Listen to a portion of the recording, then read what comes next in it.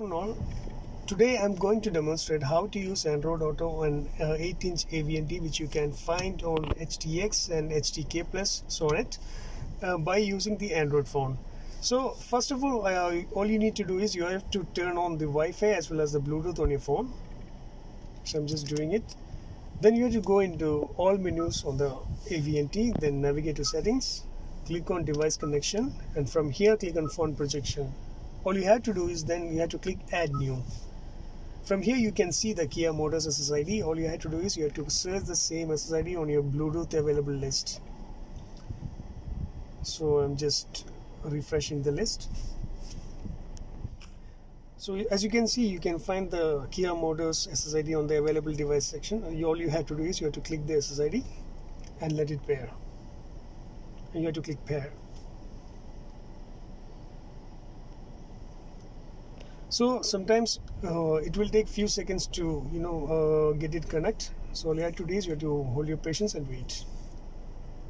Okay, as you can see, my phone supports Android Auto, so the screen directly confirms that if you want to use Android Auto, you have to click next and you have to click OK.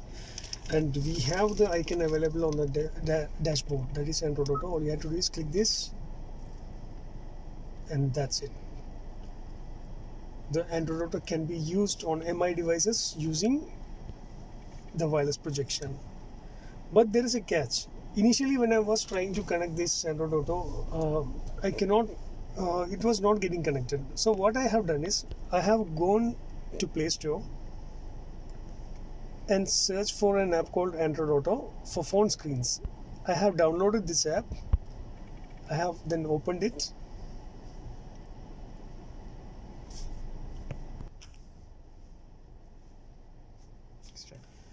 Okay, then you have to go into the 3 parallel lines bar you can see at the top left. You have to click that and navigate to settings.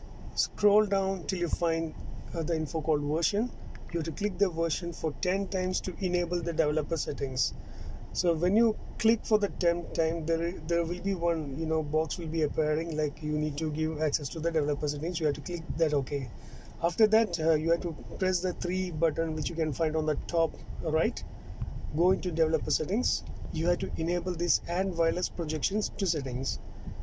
After that, go back to your phone, go back to your home screen, then go into settings, then device connection, phone projection, click add new. Okay, in this case I have done a reset, so I'm just pairing it again. So I'm just from here you have to go to Bluetooth. Again we have to repeat the steps. You have to click the Kia Motors, the SSID which you can find on the AVNT.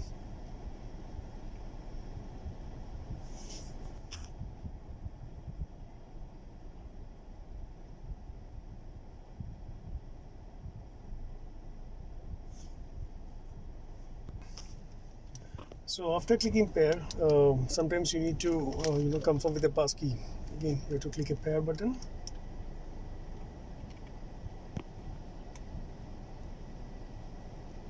As you can see, it is getting connected to my Android Auto. Again, you have to click next, OK, all done.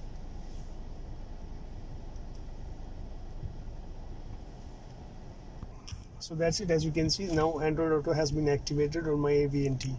So it has got a lot of apps which I can use very conveniently. If you have some musics in your phone, you can play that using the play music button.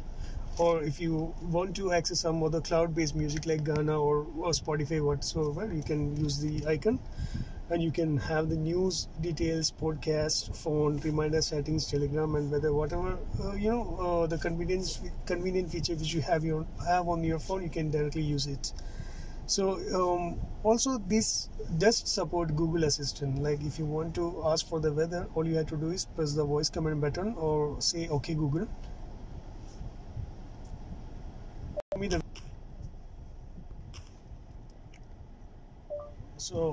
Show me the weather.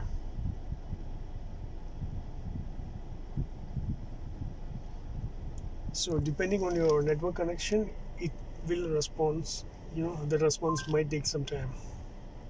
Currently in Tiruvananthapuram it's 28 degrees with drizzle. Today, there will be scattered thunderstorms, with a forecasted high of 29 and a low of 26.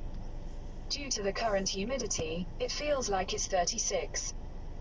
Okay, so that's it guys, and if you want to exit from this wireless projection, all you have to do is click this exit with the Kia logo button, so that it will take you to the AVNT dashboard. So one more thing I would like to tell you, I was trying to connect more devices on this wireless projection to this AVNT. What I have found is, I have found some Huawei phones doesn't able to connect. I don't know why it is not able to connect. I have done some hacks also, but it's not working. So that's it from my findings, and thank you guys. Have a great day.